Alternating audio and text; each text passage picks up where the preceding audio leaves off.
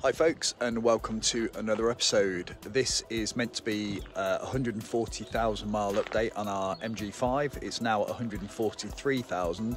I just haven't had time to get round to making the video. So I'm going to show you the brakes. I'm going to strip the brakes off front and rear, give you a traction battery state of health. I've had a lot of questions about the vehicle on YouTube and various other platforms, and just give you a little look around it and just show you how it's holding up, and spoiler, it's holding up really well.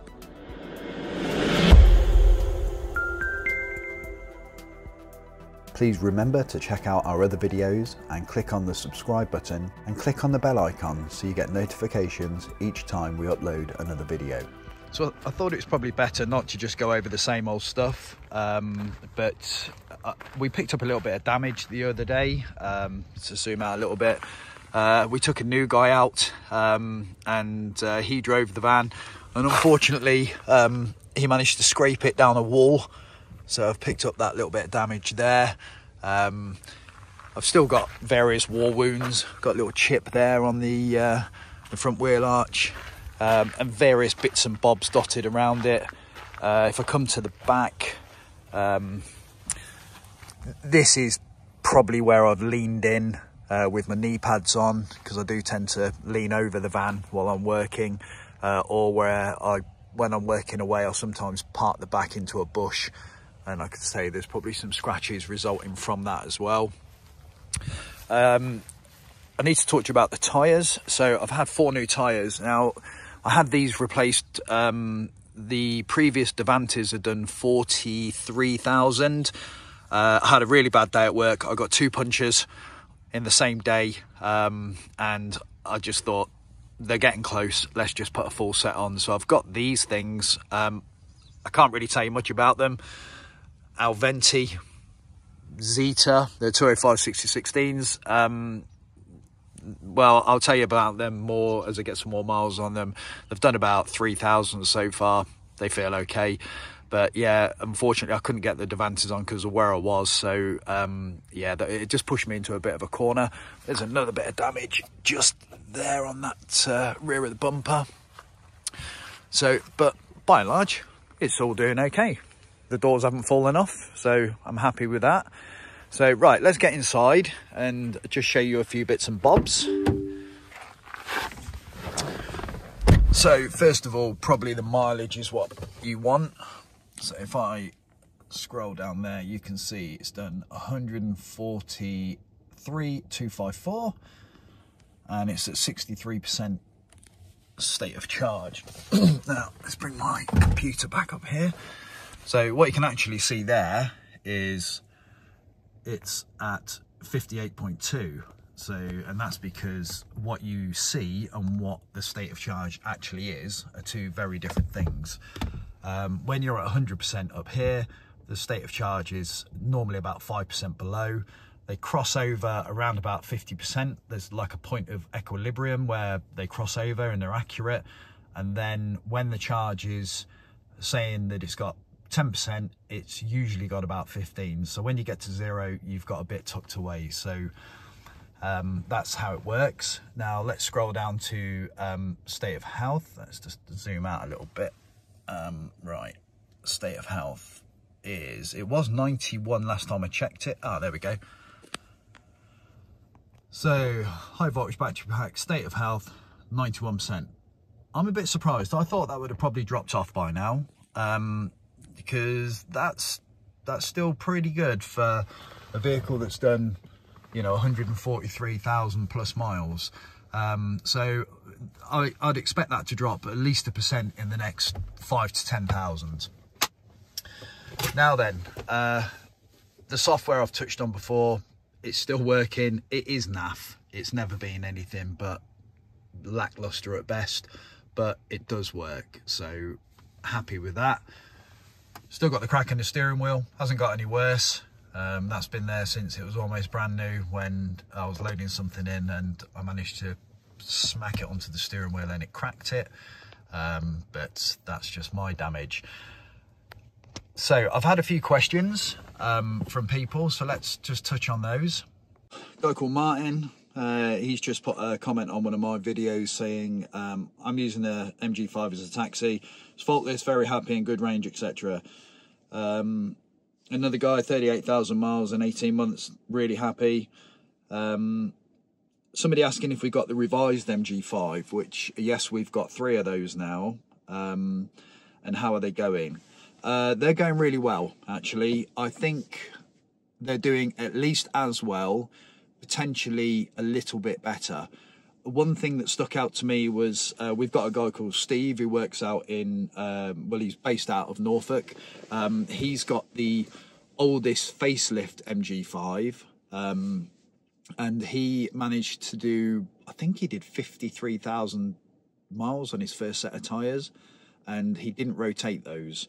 So that to me is quite amazing. He doesn't seem to get the same wear pattern that we get on these, where they seem to shoulder off, so we rotate them, and that gives us that extra bit of mileage out of them.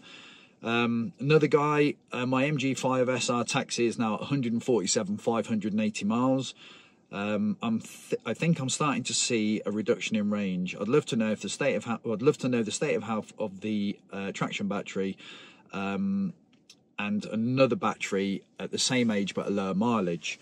He then asks if you can put a long range pack in, and yes, you can. You can take a long range pack straight out of this car and stick it in an SR, and it will just work. Everything's the same. The pipe work, no coding, chuck it in. There are a few other EVs that you can do that with, which not many people know about, where you can take a pack from a bigger car and just chuck it straight in yours. So with no coding. So yeah, that's quite important. I then got a question from a guy called, well, it's not really a name. He asks how it drives still, and it drives beautifully. But the guy actually who I took out the other day, he asked me, he commented actually on how nice it was to drive, and he said, based on the mileage you're doing, it's nice to have something like this. He commented on the fact that it's got a few Volkswagen paraphernalia bits and bobs in here, but yeah, it drives perfectly. There's no knocking, there's no banging, so fingers crossed so far. At 143,000, it's doing really well, and we're really happy with it. So what I'm going to do now is I'm going to get the offside front and offside rear wheel off and just open the calipers up, have a look at the pads and the discs, and I'm just going to run a bar around the suspension, just see if anything's knocking. In fact, I'll do the near side because the near side gets the more wear. So if you're likely to have anything going wrong, it tends to happen on that near side front wheel. So I'll do the near side front, near side rear, open the calipers, and we can have a look at those.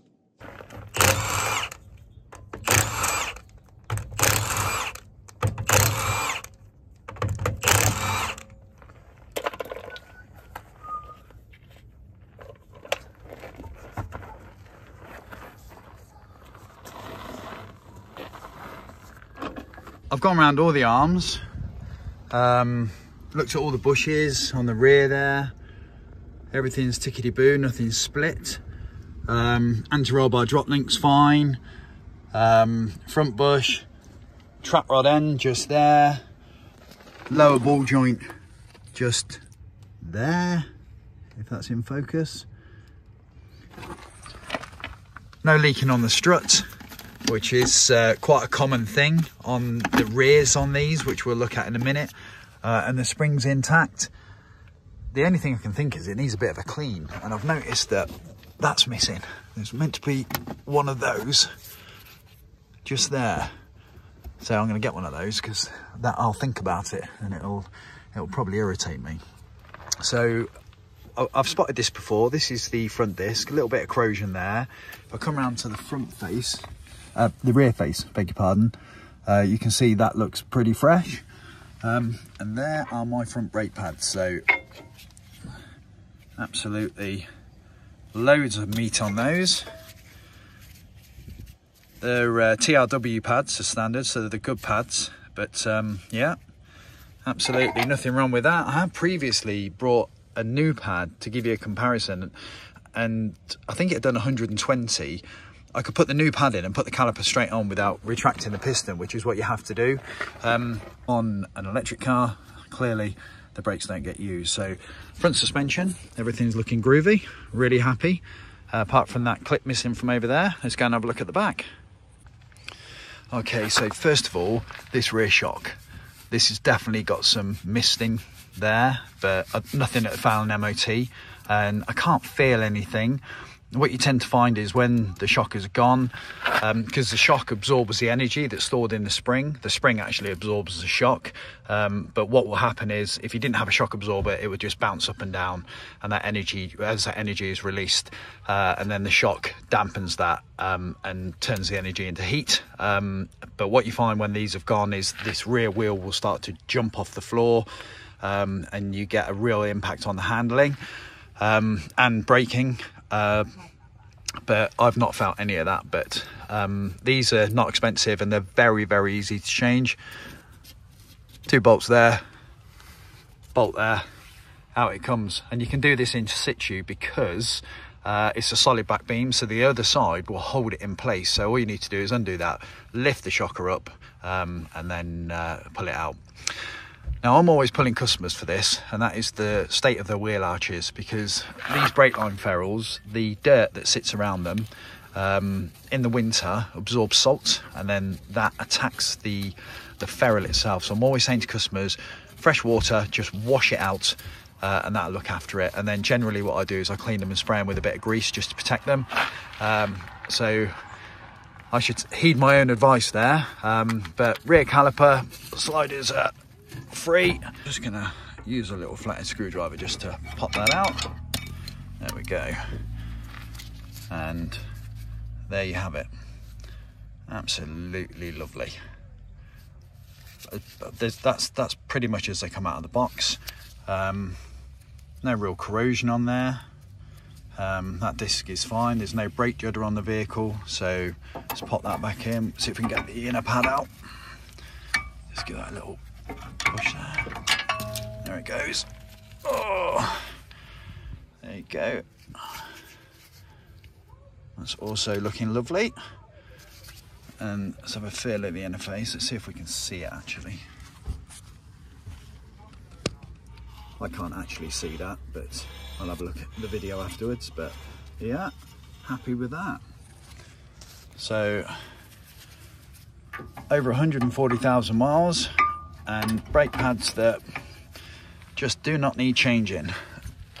When I used to work in a garage, I typically see internal combustion cars coming in for at least front discs and pads between 30 and 40,000 miles, depending on the nature of the work they were doing. Taxes a lot less.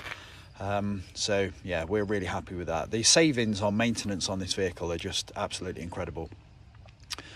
So right, let's get the wheels back on. I will comment again on the racking. Please don't judge me on the state of this. It did 1,600 miles last week. It had a really hard week, but the racking that went in this, which was done by a company called CVA in Hinckley, Complete Vehicle Accessories, has been brilliant. It's been absolutely faultless, and these guys do all of our vehicles, and they do it for that reason. It's very, very, very good. Now, the other really important point for us is the cost savings. We didn't really do it for cost. We did it for the fact that we knew it wouldn't break down. It's just that the maintenance savings and the fuel savings have been humongous. So to date, this has saved us over £17,000 against a equivalent Ford Focus diesel, Astra diesel in fuel. And the maintenance, which is very difficult to work out, but chuck a couple of cam belts on, maybe a DPF or a DPF regen, and that's it. It's they're miles apart. But again, that's not why we did it. It's because we couldn't afford the time off the road for servicing and things like that. And this vehicle hasn't been serviced. Now, I'm not trying to condone that, because I know that for warranty you need to do it. But for us, we weren't fussed about warranty. The warranty was out at 80,000 miles, which was about 18 months. So we've never bothered. I think actually that caliper, that's the first time that caliper has been opened. That one I think I've opened once for a video. The wheels come off the tires, and that is pretty much it. So you wouldn't do yourself an injustice by buying one of these, because, and I stand by this, these are solid, reliable cars. I would definitely get the facelift if it's for a family car, because they've overcome some of the shortfalls of the pre-facelift model. It's just better looking, LED headlights, software's better, the interior is nicer. It's just a bit more of a European English sort of directed car. This is very Chinese looking. But that aside, the underpinnings are the same. So yeah, if you're thinking about it and you want reliability, you'll definitely get it from this. I get asked about how do I feel about depreciation, and they have depreciated because new car costs have come down so much. So naturally the second-hand market drops. We're not really worried about that. We're running it into the ground, but when we look at the maintenance savings and the fuel savings, it completely outweighs any depreciation. I think as it stands, this is worth 6 or 7 grand. Somebody stick it in motorway, you can see the reg. Charlie Foxtrot 71 X-Ray Foxtrot Victor, 143 254 miles. So somebody do it and let me know in the comments what it's worth.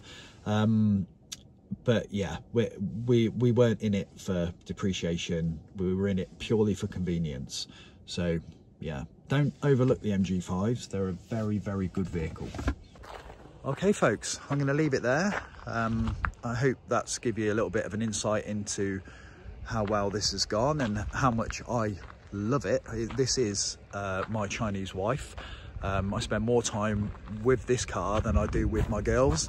But I'm very pleased to report that it looks after me massively. So thank you for watching, and we'll see you soon in another episode. So bye for now.